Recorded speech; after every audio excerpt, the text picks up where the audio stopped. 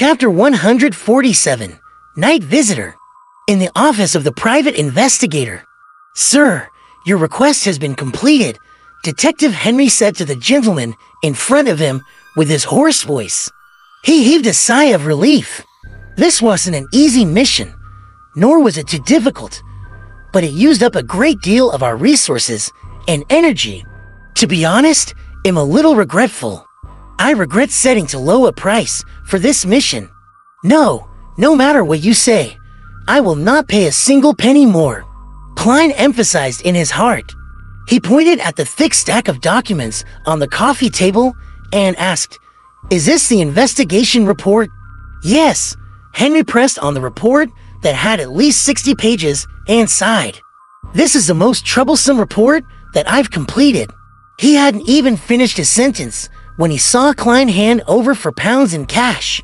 His attention shifted to determining the authenticity of the notes. "This is the remainder of the fees." Klein held the thick stack of notes. Henry coughed.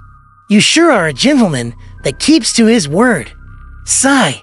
"I didn't expect the investigation report to use this many pieces of paper. It was completely out of my budget." At that moment, Klein took the thick investigation report and stood up. He gave a slight bow and immediately made his way to the door with his cane in hand.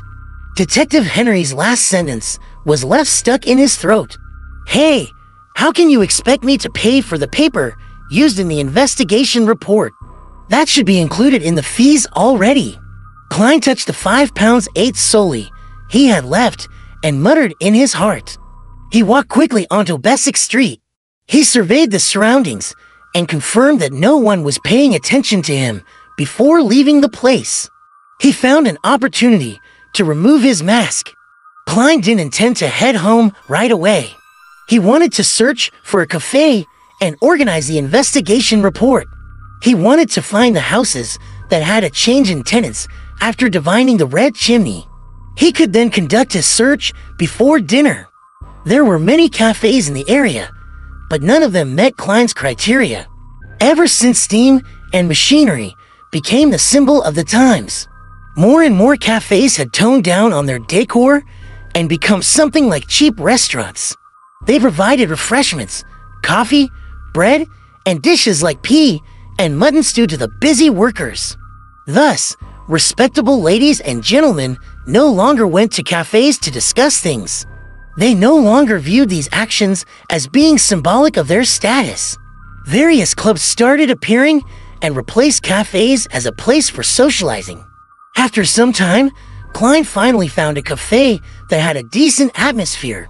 He sat in a secluded corner and took a sip of his 1-penny Southville coffee before flipping open the investigation report. In Tingen City's North Borough, South Borough, East Borough, West Borough, Golden Indus, Harbor Borough, and University Borough, there are a total of 1179 buildings that have a dark red chimney along the outskirts of Tingen City. There are a total of 546 buildings with a red chimney the requester described. This doesn't include buildings in towns or villages that are relatively further away despite them falling under the jurisdiction of Tingen. Below are the addresses and tenant records of each of those buildings. As per the request, the activities within the last 3 months are recorded in more detail. Klein flipped through page after page, occasionally making notes on paper he brought around with a fountain pen. Finally, when he found the type of red chimney he had seen, he realized that there was a change of tenants in 25 buildings. That's not too many. I should try to finish my investigations within 2 days. After all, I've seen that red chimney and parts of the house in my dream.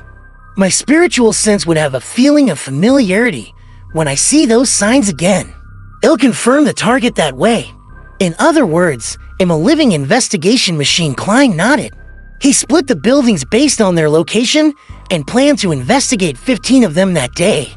He didn't need to do a divination to get an answer if these investigations would prove dangerous. Since there was a change of tenants, that would mean that the mastermind behind the coincidences had already left. Let's hope that the new tenants know what the previous tenants look like, but since the person behind the scenes can control my fate without anyone noticing, to the point of making the coincidences feel so natural, he would definitely have a way to remove any traces he might have left behind. Sigh. I can only pray to the goddess and hope that he left behind some sort of clue. Klein sighed. He pumped himself up and put on his hat. He then grabbed his cane and the report before leaving the cafe. Klein spent to solely on a rented carriage and visited 15 buildings with the red chimneys before dinner. Unfortunately, none of the buildings was the one he saw in his dream. It would be quite troublesome if tomorrow's investigation yields the same result. He might still be living in the house with the red chimney even after I saw it in my divination. This could say that he is very confident and isn't afraid of my investigation. In fact, he might not even be afraid of the Tingan Night Hawks. Or perhaps he doesn't know that has been exposed. That would mean that the power resisting my divination was a power not belonging to him. Klein stood in front of Daffodil Street and analyzed the various possibilities. A few minutes later, he patted down his tuxedo and pressed on his hat before taking out his key and entering the house with a smile. He intended to prepare stewed mutton and honey-glazed barbecue for Benson and Melissa that night. At 11 in the evening, the siblings bade each other good night and returned to their respective rooms. Klein closed the door to his room and stood before his desk. He looked outside the oriel window with the light of his gas lamp. At that moment, the streets were engulfed in darkness, with only a few street lamps illuminating the way. Stars dotted the screen that was the night sky. There were many stars. They were just not clearly visible. I wonder what Backland is like, with its titles of the Land of Hope and the Capital of Capitals, Klein muttered to himself. He extended his hand to grab his curtain, intending to draw it. Woo! At that moment, a sinister wind blew at him without warning. The light from his lamp turned a dark green. Klein subconsciously took a few steps back. His occupational instincts made him tap his left molars twice. At the same time, he leaned toward the bed and tried to reach for his revolver under his pillow. In his vision, a face suddenly protruded from the wall above the desk and under the gas lamp. It was a translucent face without any eyes or nose. All it had was a mouth. Don't it fire? The face with a mouth spoke. It can communicate. Klein already had his revolver in hand as he took aim. What do you want? He asked in a deep voice. The face chuckled. Him daily. Daily? Spirit medium daily. The spirit medium daily, who was sent to the Backland Diocese. Klein raised his brows in doubt. Madame Daly, know that this method of visiting you is a little rude.